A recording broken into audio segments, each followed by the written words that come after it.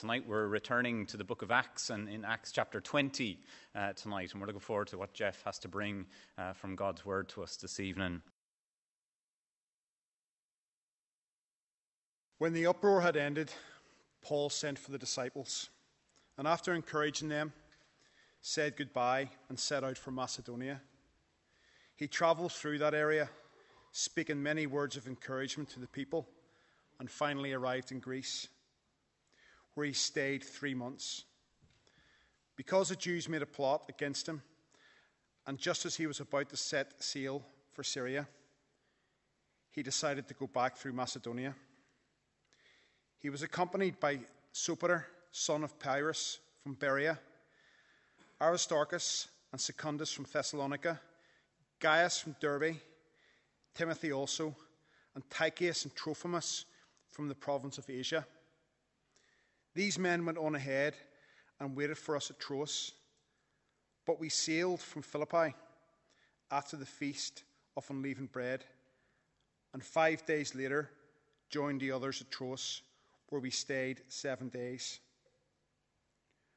On the first day of the week, we came together to break bread. Paul spoke to the people, and because he had intended to leave the next day, kept on talking until midnight. There were many lamps in the upstairs room where we were meeting. Seated in a window was a young man named Eutychus, who was sinking into a deep sleep as Paul talked on and on. When he was sound asleep, he fell to the ground from the third story and was picked up dead. Paul went down, threw himself on the young man, and put his arms around him. "Don't be alarmed," he said. "He's alive." Then he went upstairs again and broke bread and ate. After talking until daylight, he left. The people took the young man home alive and were greatly comforted.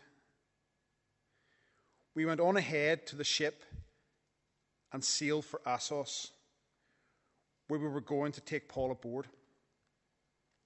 He had made this arrangement because he was going there on foot. When he met us at Assos, we took him aboard and went to Mytilene. The next day we set sail from there and arrived off Chios. The day after that, we crossed over to Samos, and on the following day arrived at Miletus. Paul had decided to set sail past Ephesus to avoid spending time in the province of Asia, for he was in a hurry to reach Jerusalem, if possible, by the day of Pentecost.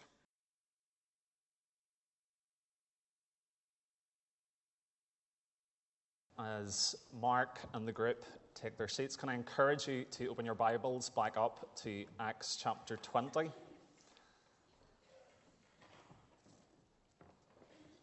In our summer evening series, we've been thinking about Paul's missionary journey, and here we're coming towards our penultimate in this series. Damien's going to be finishing up the rest of chapter 20 next week. But Bible's open in front of us.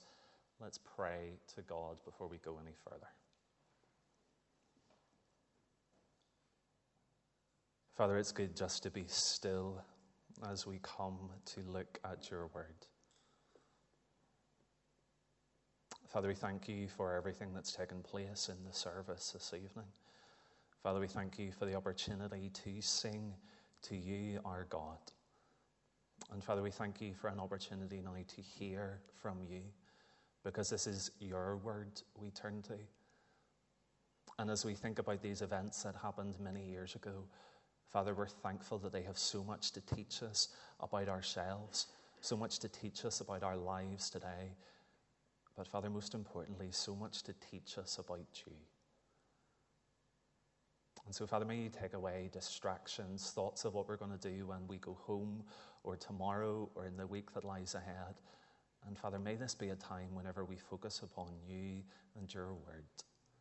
And to you be all the glory, we pray. Amen. If I said the name Maddie Hinch to you 7 days ago, I'm not sure how many people would have known that name. But after an incredible performance in goals for the British women's hockey team on Friday night, Maddie Hinch has become a household name. At one point on Friday evening, Matty Hinch for PM was trending on Twitter. If you saw any of the women's hockey matches last week, isn't it funny how with the Olympics suddenly you get into these sports that you never would have imagined watching, and after watching them for 10 or 15 minutes you suddenly become a real expert in what's going on. But anyway, if you saw any of the team matches last week, you can't have failed to have been struck by the unity within that team.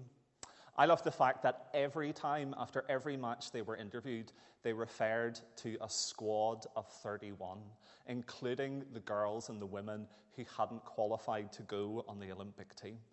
There was real unity within that team. There was real belief within that team. There was a real vision that they were going to win all 8 matches and get the gold medal, and that is what they did. Now, from that team, there may be names we know more than others, but that team had one purpose, and they were united in it. Tonight, as we look at Acts chapter 20, we come to a passage which helps us think about what the church is, and more importantly, what the church should be. And so this passage shows us 4 things. We see that the church should be a place of encouragement. Secondly, it should be a place of fellowship and unity. Thirdly, a place where those who are asleep are wakened. And fourthly and finally, it's a place that's all about the Word. So firstly then, it's a place of encouragement. Encouragement, said George Adams, is the oxygen of the soul. As we move into chapter 20, Luke gives us details of Paul's next stage of his journey that's eventually going to take him to Jerusalem in chapter 21. We basically get a 1 to 2 sentence summary of events which would have taken him months and which would have meant many hundreds of miles of travel. In these verses, we see Paul gathering around the church and encouraging them. Paul encouraged the disciples in Ephesus, verse 1. After the uproar ceased, Paul sent for the disciples, and after encouraging them. Then he went on to the church in Macedonia, verse 2. When he had gone through those regions and had given them much encouragement. And at the end of our passage, we see the church in Troas being greatly comforted. And the word comforted means the same as encourage in verse 12. And they took the youth away alive and were not a little comforted.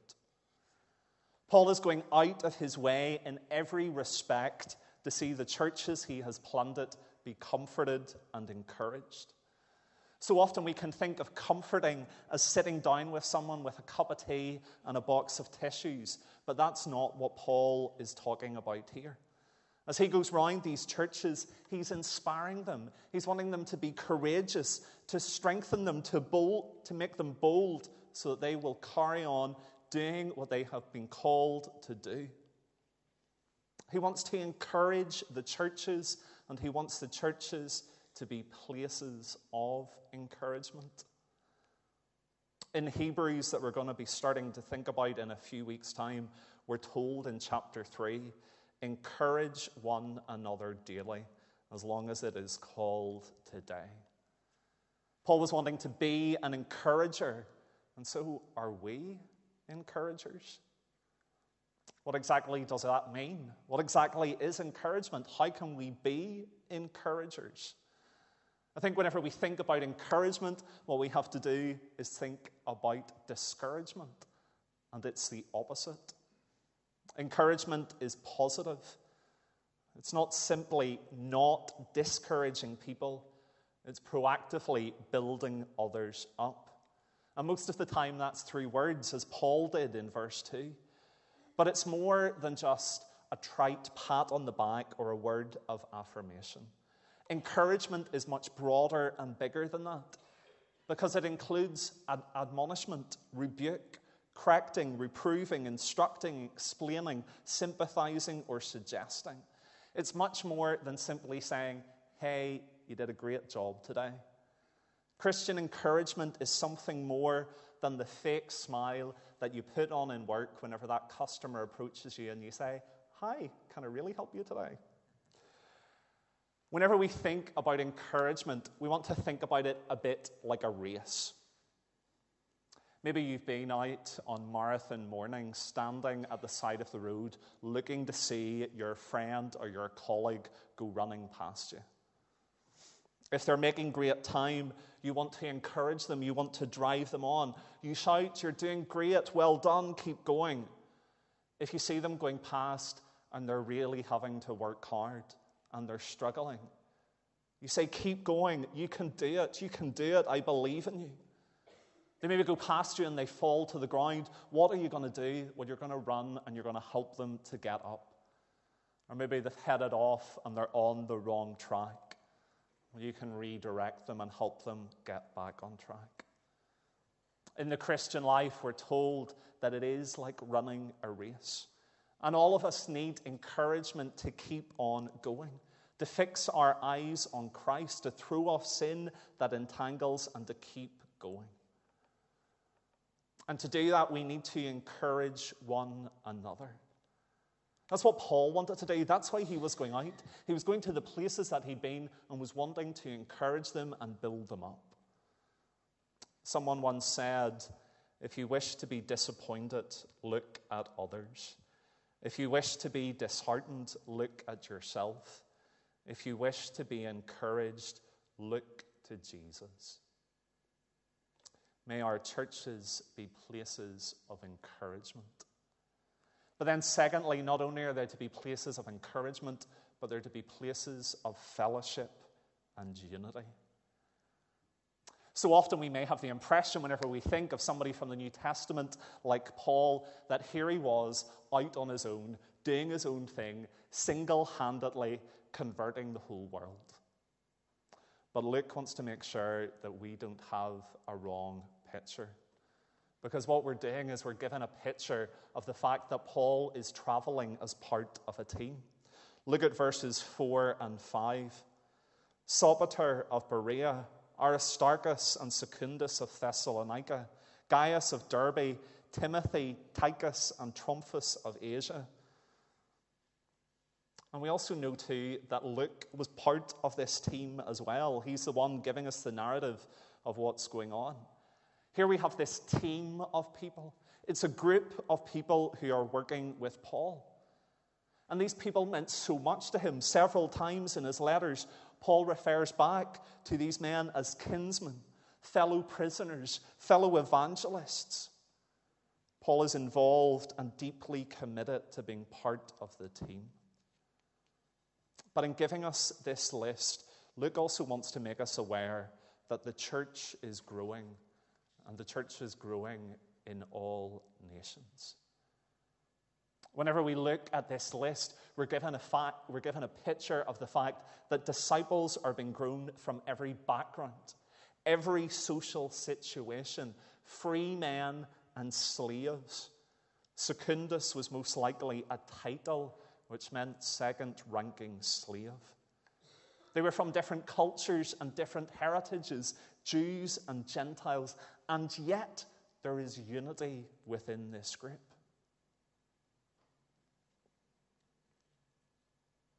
And not only is there unity within this group, but there's unity within the churches that these men represent. Because if you think about it, here we have a list of pretty much every church that Paul has planted and visited. As we read through this list, we get a glimpse of the team that is built. And we get a picture of the churches that these men are coming from. Because this list shows that these churches had a passion for mission and evangelism. Because these men who were with Paul were no doubt some of the best within their congregations. They were the leaders. They were the ones who were helping to drive that congregation forward. And yet those congregations had the vision and had the willingness to let those men go to help Paul to see the gospel advanced across this world. They were churches that were breeding mature disciples. They were churches that had the boldness and the strength to stand in the face of persecution, grief, difficulty, loss. They were churches that were willing to stay faithful to Christ no matter the cost. They were prepared to make the stand that they needed to for the gospel. Churches that were making sacrificial commitments. These churches were not perfect. Read any of Paul's letters and we know that. But what was it about these churches that meant they had real unity? What was it about these churches that meant they were willing to let these men go to see the gospel advanced? What was it about this group that there was real unity between them, considering they were coming from different countries, different nations, different backgrounds, different heritages? Well, you're going to have to wait to point 4 to find out. But then thirdly, the church is also supposed to be a place where people who are asleep are wakened. I'm sure that it's not just me. Well, I hope it's not just me that it's happened to, because I'm sure that most preachers have had someone, or maybe a few people, fall asleep during the sermon before. I did, in talking with a friend this week, joke that this is probably going to be the sermon where everybody's afraid to fall asleep. But we have to admit that we've all been in those situations, and where it becomes incredibly difficult to fight tiredness. It's been a long day. It's very warm in the building. You think, I'll just close my eyes for a few seconds in the hope that it will help alleviate the tiredness.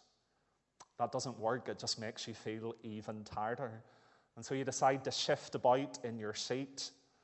Then the sweets get passed out. You hope that that's going to keep you awake. And then if you really get stuck, you decide to take out a pen and start making some notes. Or maybe I'm just giving too much about myself away here. Poor Eutychus. He was most likely just a young teenage boy. It was late at night. They're upstairs in the building. Eutychus drifts off to sleep. Maybe he'd even moved to sit by the window to try and get a bit of a draft. But he drifts off to sleep and falls to his death. But the morning didn't last long, because Paul went down and bent over him, taking him in his arms, and said, "Do not be alarmed, for life is in him." The church is meant to be a place where we speak to people who are asleep. Now, I'm not talking physically asleep, although if the person beside you does start to drift off, maybe a wee nudge in the ribs will not be a bad thing. But you can sit in church with an awake body, but with a soul that is very much fast asleep.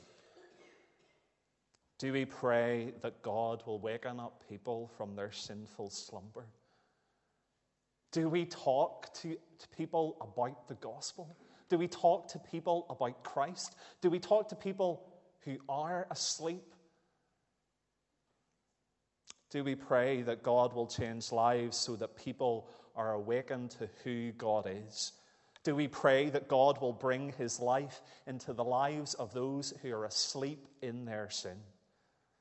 Ephesians 5:14 says, "Awake, O sleeper, and arise from the dead, and Christ will shine on you."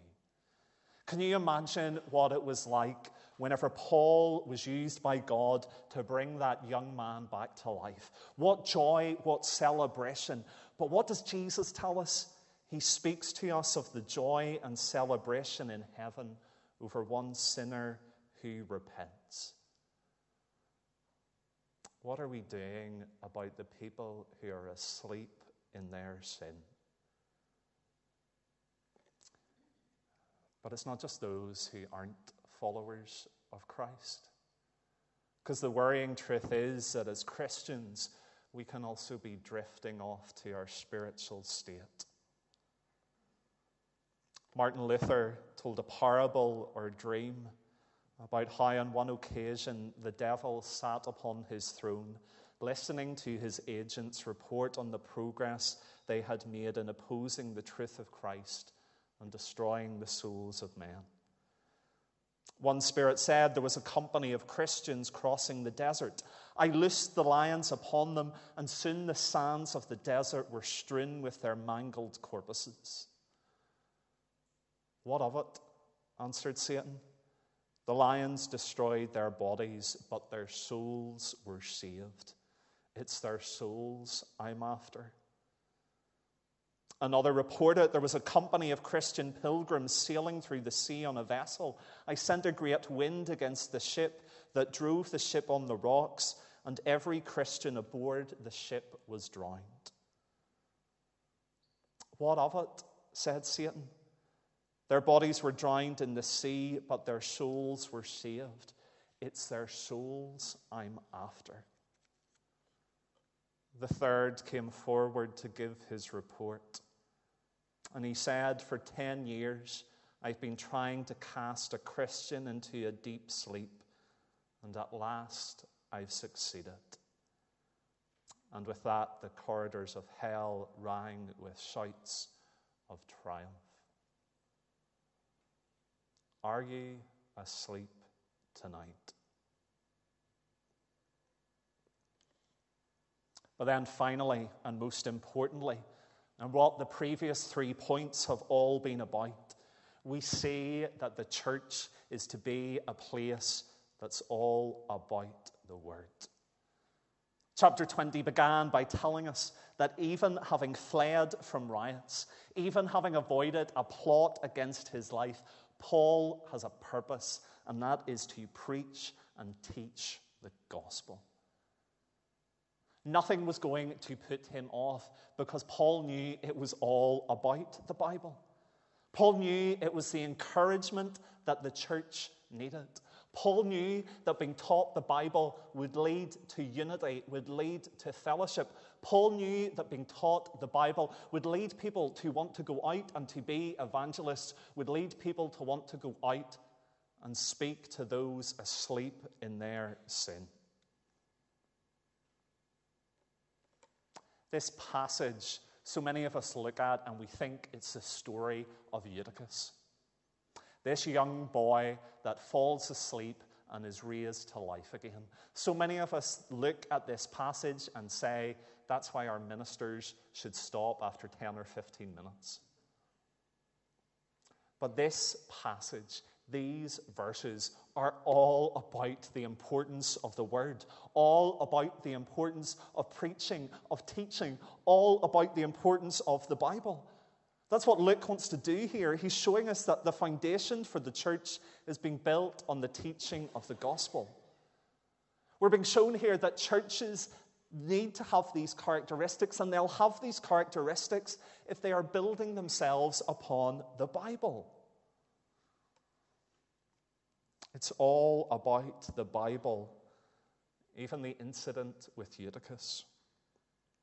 Over in 2 Corinthians 12:12, we read, I persevered in demonstrating among you the marks of a true apostle, including signs, wonders, and miracles. What's happening here is that God is marking Paul out as an apostle. God is saying, you've seen what happened here. You've seen this young man be brought to life. Listen to what Paul is saying. He's teaching the truth. It's reality. God is testifying to the truth of what Paul is teaching to the churches.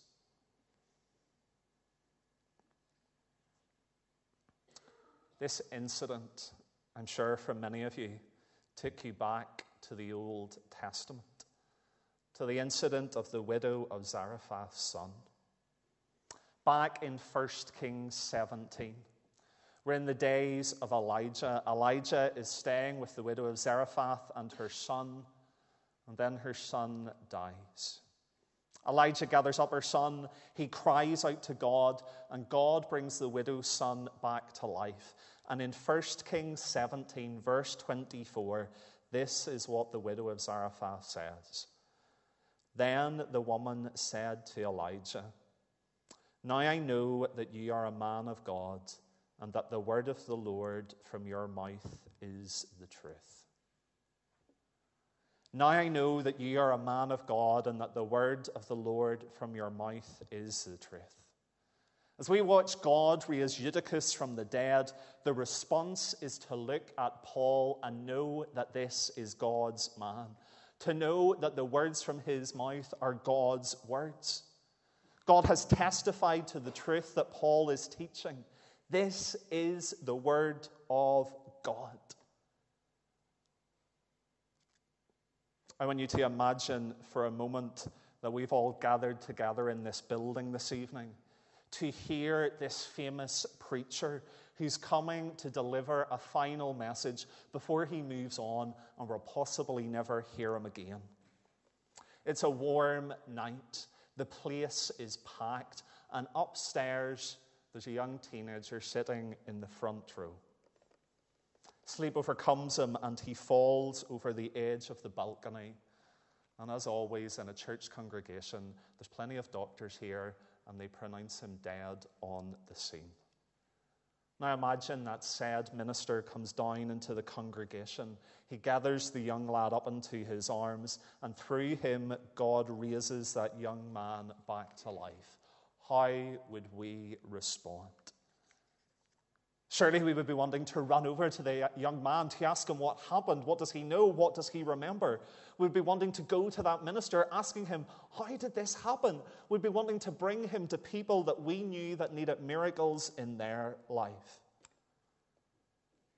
But the focus of this passage is on the importance of preaching and teaching, talking about the word, sharing the word.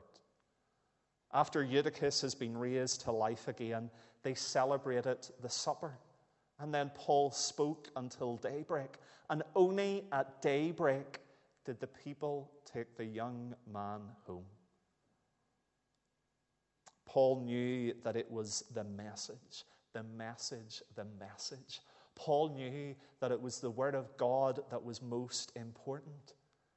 It was their encouragement. It was their strength. It was their comfort. Paul knew that everything had to be about the message.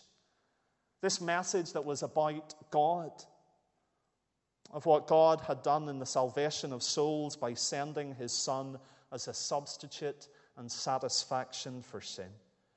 It was a word about sinfulness and yet the hope that Christ brings.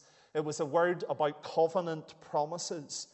It was a word about Jesus as Savior of sinners and Lord of glory. It was the good news. It was the gospel. It was about Jesus Christ and what he had done and will yet do for his people. Look back to the passage. Paul goes back upstairs. The congregation goes back upstairs. Eutychus goes back upstairs. They break bread and they listen to Paul teach for a few more hours. This amazing event has just happened, and what do? It's all about going back to the Word. They're focused on the teaching of the Bible, and nothing is going to distract them from that. It's not until daybreak that they take the young man home. They're all about the Word.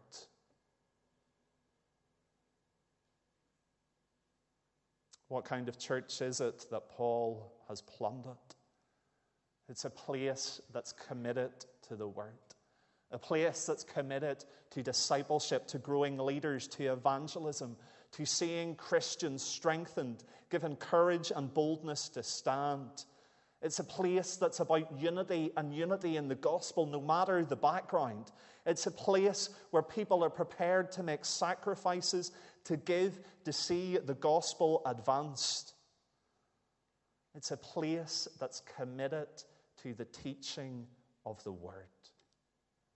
This passage is all about the Word. And surely in Bloomfield tonight, that's a message we don't need to hear. Because we are so blessed by the fact we can say we stand on a history and heritage of God's word being taught in this place. But we cannot be naive enough to assume that just because that's our history, that it will be our future. Given a look ahead to next Sunday night and look down at verses 29 and 30, I know that after I leave, savage wolves will come in among you and will not spare the flock. Even from your own number, men will arise and distort the truth in order to draw away disciples after them. Be on your guard. We have to be all about the word. And so the question for each of us here this evening is, do we want to be part of a Bible-teaching church? Do we want to be part of a place that's focused on evangelism, that's focused on seeing people who are sleeping wakened from their sin? Do we want to be part of a place that strives for unity, no matter background or heritage, because we're united in Christ? Do we want to be part of a place that expects each and every one of us to be growing as Christians? Do we want to be part of a place that says, this is God, this is what God's word says, and this is how we are to live as a result? Do we want to be part of a church that has courage, boldness, and strength to stand in the face of a world that wants nothing to do with God and His word? Do we want to be part of a place that's willing to make sacrifices to see the gospel advanced? Do we want to be part of a place that says we are wanting our men and women, young and old, to go across this world to see God's kingdom advanced? You see, there's something wrong if we say we want to be part of a Bible-teaching church, but we don't want the Bible to change any part of us.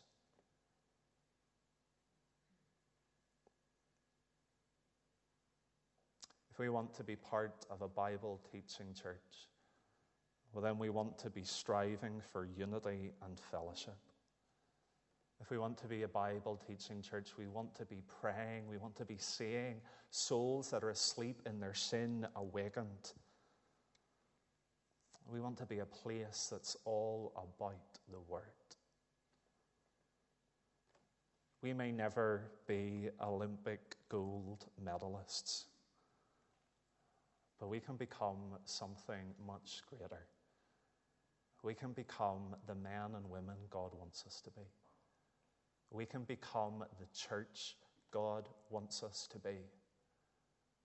And that happens through the Word. Let's pray. Father, we thank you for your word.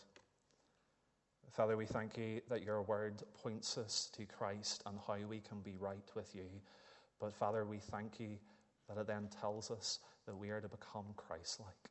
It shows our sinfulness. It shows our failings and points us to what we are to become. So, Father, for each of us here this evening, may we understand more of your word and more of what it means in each of our lives. And we ask it in your name. Amen.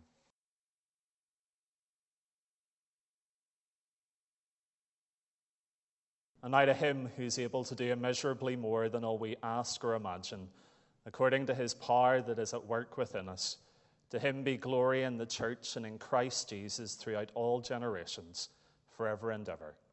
Amen.